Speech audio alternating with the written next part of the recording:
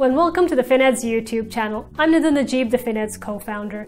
Today we're going to be wrapping up our three-part video series on deferred taxes by discussing how temporary differences lead to the creation of deferred tax liabilities and how this deferred tax liability is reported on a company's financial statements. Does that sound a bit too much to digest?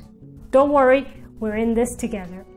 Here's a recap of the year-wise temporary difference resulting from the difference between the carrying amount and the tax base of Alpha's $300 asset.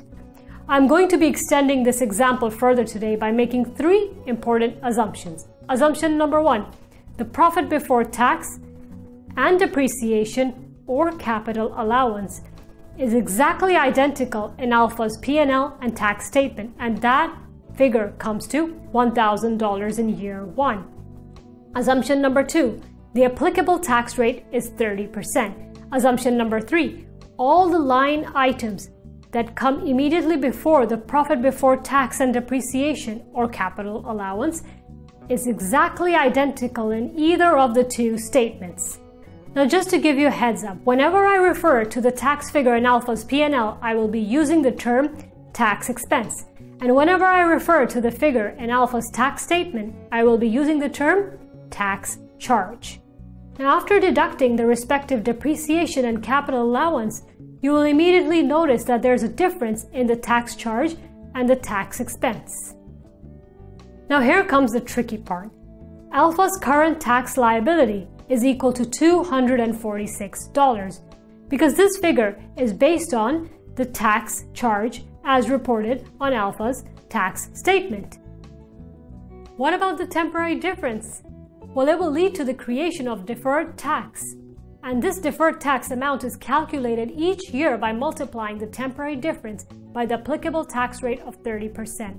In the case of year one, the deferred tax is equal to $80 multiplied by 30% or $24. Now, the next question you may be asking yourself is this a deferred tax liability or an asset?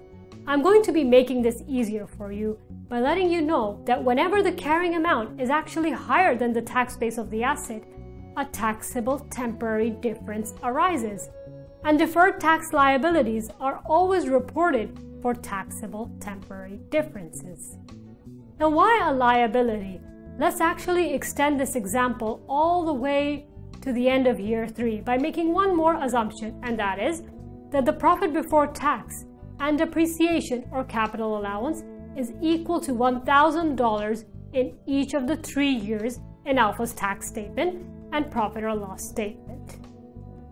A lower tax charge compared to the tax expense in years 1 and year 2 is only a temporary benefit which will turn into a future tax liability as the capital allowance falls below the depreciation charge, which is exactly what's happening in year 3, which will further lead to higher taxable profits and naturally a higher tax charge. Hence, it is a temporary difference which is to be taxable in the future. So notice that term which I introduced earlier in this video, taxable temporary difference. This is exactly where this term fits in. In other words, this is a tax liability which is to be deferred or pushed forward into the future.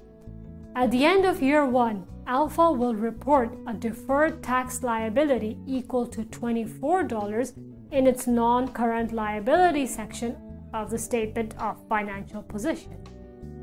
I hope deferred tax liabilities are a whole lot easier to understand, and even the entire concept of deferred taxes.